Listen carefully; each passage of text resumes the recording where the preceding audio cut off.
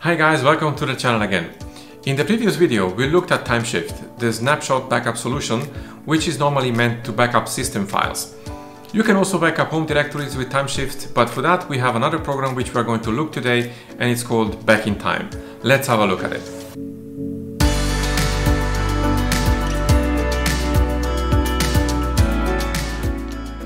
So we are here in the GNOME desktop again, and in the last video we saw how to use Timeshift. So Timeshift is a great backup solution, and it's especially meant for backing up system files, although you can also backup home directories. Timeshift is based on snapshots, and the idea behind Timeshift is to have snapshots of your system that you can restore in case your system has a problem. You can use it, as I said, also for home directories, although that's not his primary purpose. If you want to have snapshots of your home directories where all your documents and personal data is stored, there is another program which I can recommend, and this is called backintime. And this is what we're going to install now. So backintime is a package from the AUR, so we'll need to get there to install it. And so let's pull up the browser. And I have here already the page open in the AUR for backintime. So I'll just right click the git clone URL here and click copy link location. And then I'll open up a terminal. And I'll go full screen here and increase the font size. And we'll type in git clone. And then with Ctrl-Shift-V, we paste the link and hit enter. Now move to the backintime directory by typing in cd and then backintime and hit enter. And now we'll build our package by typing in make pkg-si and then our package build file, so package build, and hit enter. So it's going to take a moment now to make the package and install it. Now we need to enter our root password and hit enter. And we proceed with installation by hitting enter. And backintime is now installed. So I can close up the terminal here. And I'll close up also the browser. And now we go to the activities and look for backintime. And we have two of these here, and the one we need to choose is the normal one, not the root version, but the normal version. So I'll just click here on backintime.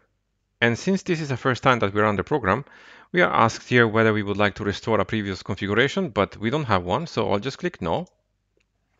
And now we are presented with the main profile window. So let me center this, make it a little larger so that you can see better. There you go. So backintime is a very simple snapshot solution, and it's extremely simple to use. Beginning from the top here, we can choose our profile. Right now we have the main profile, and we need to define this before we can create other profiles. So I will keep it simple on this case. I'll just create one profile. The main profile for me is fine. And then we can choose the mode. So in this case, I have now local.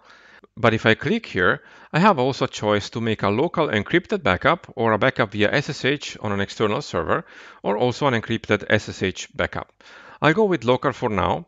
And now we need to select where to save the snapshots. So I'll click on the button here. And if I go to my computer and to the root user here, I have a backups folder already prepared here, which is mounted onto a second drive I have in my system. And this is where I want to store my snapshots. So I'll just click the backup folder here and click choose. Now here you'll see the full path to the snapshots. And here we can also set a schedule for these snapshots. So in this case, it's disabled, but I want to enable this and I want to do it daily. So I'll click here every day and I can choose also the time. So I'll choose at 1 p.m. And now we can move to the second tab here and select include. And we need to tell here backintime what folders we want to include in this backup. So we can add files, all folders, or both. So I'll click on add folder here. And because I want to do a home directory backup, I'll just click my home directory here. And everything which is inside here will be backed up. So I'll select this. If you want to choose any other directory or folder, you can do that. I'll just choose my home directory and click choose. And here we can exclude some files. Those files already marked here are already excluded from the backup. If you want to add more, you can do so. With the auto remove option, we can tell backintime which snapshots we want to keep. So for example, in this case, if they are older than 10 years, they will be removed. If the space available is less than 1 gigabyte, they will be removed. And if the free inodes is less than 2% as well.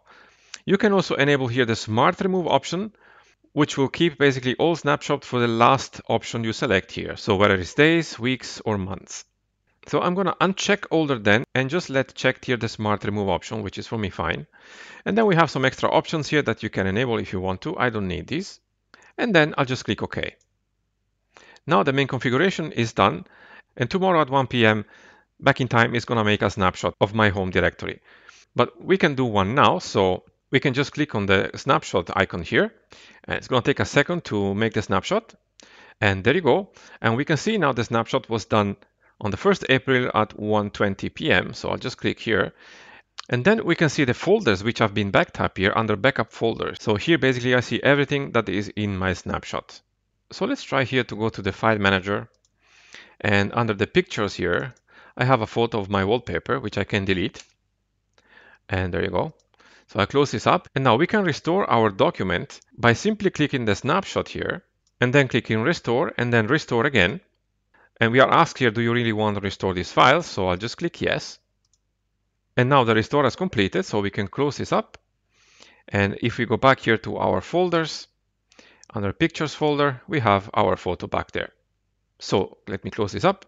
So this is a very simple example on how to use backintime with snapshots. So as I said before, Timeshift is actually a similar application to backintime, but with different goals. Timeshift is mainly designed to protect only system files and settings, although it can also backup home directories. But these are by default excluded, and this is going to ensure that your files remain unchanged when you restore your system to an earlier date. And again, if you need a tool to backup your documents and files, backintime is an excellent application with a lot of options that you can use for your personal files snapshots. So this was backintime, the snapshot solution for the home directories and your personal folders. As I said before, Timeshift is also a great tool for that, although it's actually meant for system files first. Backintime is a free tool and I definitely recommend it, so give it a try and let me know what you think about it. In future videos, I'm going to actually install Arch Linux on the ButterFS file system with Timeshift and Snapper, so stay tuned for that. But that's it for this video. I hope you liked it, and if you did, please hit the like button below and subs to the channel if you haven't already. Subs really helps us out, guys. And if you have any question, please let me know in the comments below. Thanks for watching, and I'll see you in the next video.